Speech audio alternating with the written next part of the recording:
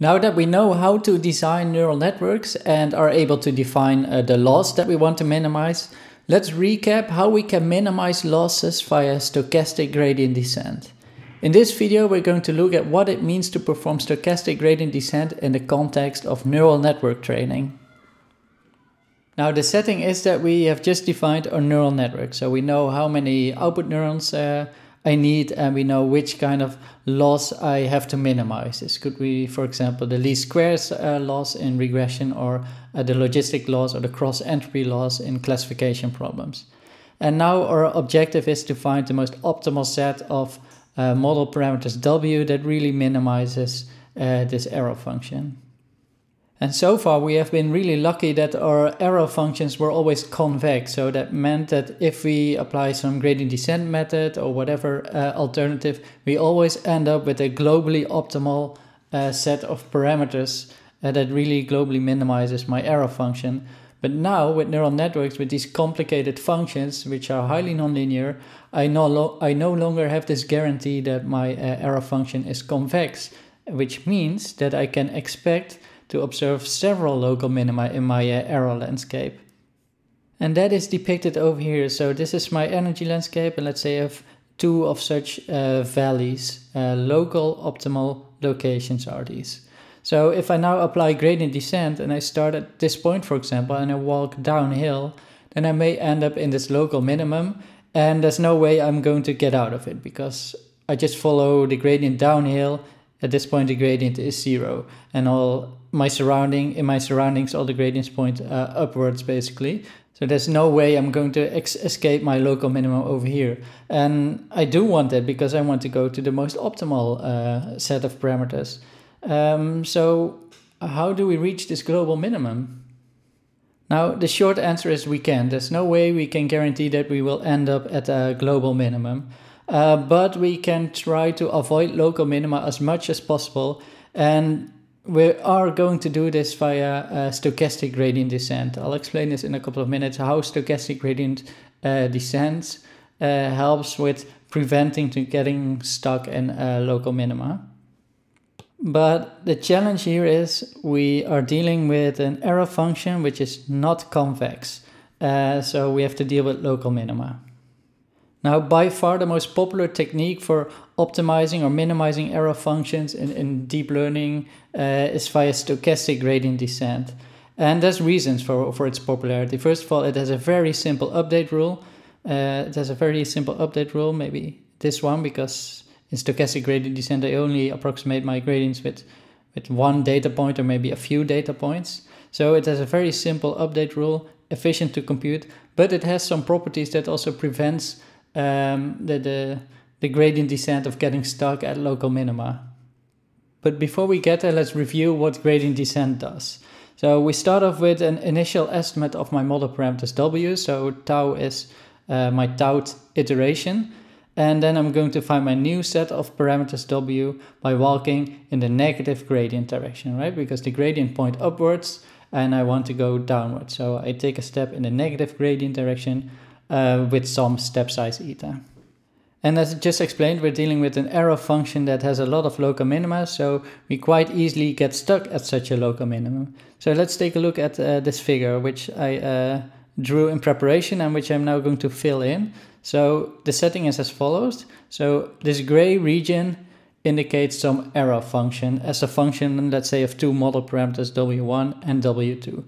And I'm interested in obtaining this point over here. So this is my globally optimal minimum. It's the lowest error value I can find for all possible W's. But then I have all these local minima, right? So initially, of course, I do not know what my optimal value will be. So I have to make an initial guess. And let's say I start off with this set of model parameters at tau is 0. So my initialization of the weights. Then what I'm doing with gradient descent, I'm going to make an estimate of this gradient, or actually with full gradient descent I actually compute the full gradient. So that's what this arrow indicates. And I'm going to walk downhill and then again check my gradient, walk downhill. Okay, so I walk downhill this energy landscape or error landscape via gradient descent, and that actually leads to the result that I end up at this local minimum. And of course, if I would put my initialization somewhere else, so maybe let's say over here, then gradient descent will bring me to this local minimum. And if I put my initial weight over here, then maybe we would end up at the global optimal location. But because my energy landscape is highly non-convex, I'm bound to end up at some local minimum. Okay, so that's the issue with regular gradient descent. And now we're going to consider stochastic gradient descent. And this means that, now, first of all, my error is a sum of all these individual errors. So that means I can also approximate my gradient by just computing the gradient for one data point. So the stochastic gradient descent method works as follows. So we choose some learning, some step rate eta, we initialize, and then we sequentially choose one point out of my data set randomly and use only this point to update my weights.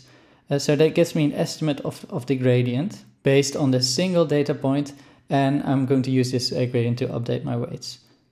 And of course, instead of working with just a single data point, I could also maybe average this gradient or take the sum of my error terms over a range of data points, m. So maybe work with 16 data points to approximate my error. And that is what you call a mini batch. So a mini batch of 16 of such data points are, for example, used to approximate the error. So I'm going to indicate that as follows. So I'm going to say that both of these provide me an approximation of the gradient. So I'm going to denote that with this tilde over here. Okay, so now let's see how that would work. I'm using this approximate gradient ID because now if I compute this approximate gradient at this point, for example, maybe it points in this direction because this energy error landscape looks slightly different for each data point. Maybe for one data point it's more efficient to change my W's in this direction, and for the other it's efficient to do this in this direction. So for every data point I would actually get maybe a different estimate of the gradient. So if I now do stochastic gradient descent, okay, I have a noisy estimate of the gradient. I take a step, I end up at this location. Again, noisy estimate. Maybe that's somewhere over here. Maybe for this data point, it's in this direction. Okay, so I have these stochastic updates. And of course, that has still the chance that I end up at this local minima, huh? But because my gradient estimate is so noisy, it could also be that at some point I estimate the gradient in this direction and take a step in this direction and then the next point. And so I am able to escape such local minima because these gradients, they look different for every data point. And that actually has the property that I'm able to escape local minima. And that could actually lead to the result that I will end up at another local minimum, which is even lower than what I encountered just now. Okay, so that motivates why it would be actually a good thing to work with approximate gradients via the stochastic gradient descent method rather than working with the full gradient descent. Okay, so to continue on this comparison with gradient and stochastic gradient descent. Well, first of all, both rely on this learning rate, right? And we saw that actually before in our video on gradient descent. So if the learning rate is too small, then basically it takes me a long time to end up at some local optimal location. And in the stochastic gradient descent case, moreover, it may be harder to actually leave such local optima because my step size are so small. So I always stay in this vicinity of this local optimum location. But conversely, if my step size is too large, then I completely jump over all these optimal locations and I will never converge to anything. So what people tend to do is they tend to work with a learning rate schedule. Like they start off with a high learning rate, so that quite quickly brings me somewhere close to, let's say, some optimal region, and then I decrease the step size. That brings me closer to the optimal location, and then I further decrease, so I really refine my optimal solution in the end.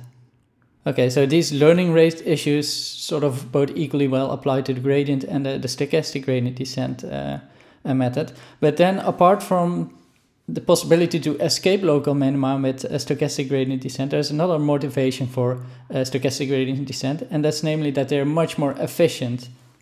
So in order to compute this gradient, I only need to do this forward pass for maybe one or a few data points in my mini batch. So this is fast to compute. And if you would compare this maybe to the full gradient, especially at the beginning, all of these gradients roughly point in the same direction, because my initial solution is likely to be very poor, then that means there's also a very clear direction to go to improve my solution. And with this I mean, if I have, for example, my initial point over here, so this is W0, then let's say my true gradient points in this direction. So that would be my true gradient. And then I have all these noisy estimates. For example, for data point 1, the gradient for data point 1, for example, points in this direction. The gradient for data point 2 maybe in this direction, so that's the gradient of data point 2, maybe for another one in this direction. So I have all these, well, noisy estimates, but roughly they all point in the same direction. So especially at the start, I just want to have a course direction to follow, and then just estimating this gradient with one data point would be enough to get me going in the right direction. So if you compare this to the full error, which is based on all data points, this is very expensive to compute, whereas these gradients are only computed with a few or maybe even only one data point. So this is super efficient to compute. Okay, so that's summarized over here. I do not necessarily need the full gradient because all my gradients are roughly aligned. So I can also make an estimate with one or a couple of data points. And then we saw this point that stochastic gradient descent is more likely to escape a local minimum, since so if my total gradient would be 0, that means I'm not going to update my weights, but this does not necessarily imply that this gradient is the same for each data point, right? So if I visualize that again over here, let's suppose here I have a true gradient which is 0, but because this landscape looks slightly different for every data point, it could be that maybe for this particular data point my gradient looks like this. And that means I would take a step in this direction. And then again there I have some estimate. Working with these noisy gradients really allows you to escape local minima. Okay, so those are some strong arguments for using stochastic gradient descent over a gradient descent. But maybe then there's an argument against a stochastic gradient descent. So let's compare the two in a similar situation. So what you would do with a gradient descent, you would really directly walk downhill, and that would end you up at this globally optimal, or let's say some optimal location. Now what would happen in the stochastic gradient descent case, because I have these noisy estimates, I am probably going to take a very roundabout route to my optimal location. So I would need much more iterates to converge to a local optimum. But then again, the advantage of a stochastic gradient descent is that these gradients are super fast to compute, because I only need one or a few data points, whereas here I need to process my full data set. So the point of this slide is that stochastic gradient descent requires more steps, but each gradient update is fast to compute. Okay, but then there's one final but very important remark, and that is that because I have this non-convex energy landscape, my solution highly depends on how I initialize my model, right? So basically for every different starting point for my models, I may end up at a different optimal location. And one final solution to which I converge to might be more might be better than the others. And that's nicely visualized over here. So this is a plot of the test error. So test error. So the test error for different neural networks which with a different number of parameters. So what is plotted here is the number of hidden units. So I'm training networks for different network complexities. So 10 means I have a lot of hidden units, so my network is complex, and therefore I can also expect more local minima in my error function. And this is a very simple model, and therefore I can expect a smoother or let's say cleaner or nicer error landscape. So then for each model, so for each model complexity, I randomly pick a new initial seed, so initial set of parameters W. And for my simple model, I see that all of these solutions of all these models, they converge to the same model with a particular, which give a particular test error. But if I go for the higher models, then my error functions are highly non-convex, so a lot of local minima. I see that my solutions depend a lot on how I initialize. So some initial W's end up converging to a very poor local minimum, so I still make a lot of errors, but some models, they are able to reach a very, very good local optimal location, and therefore they end up with very strong models.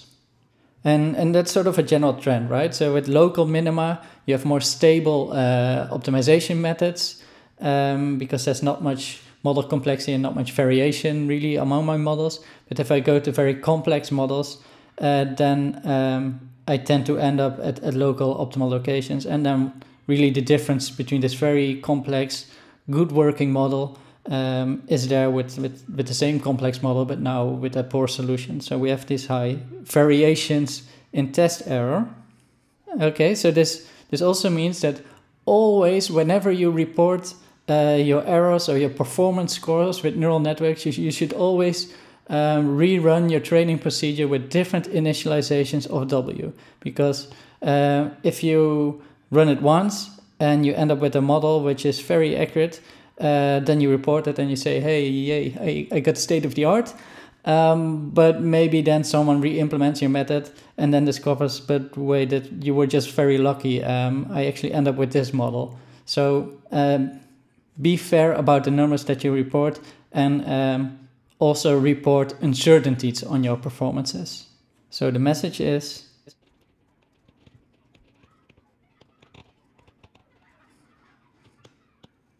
so always run with several initializations, because this allows you to gain some understanding on the uncertainty on your models. Okay, so that wraps it up for neural network optimization via stochastic gradient descent. Currently, stochastic gradient descent is really the method to optimize your neural networks because they're so simple and they have these properties that, well, they have ways of escaping local minima. But still, this is not a guarantee that you won't end up at local minima. In fact, you're super likely to end up with a local minima, and that leads to the fact that you also can expect variability in your models.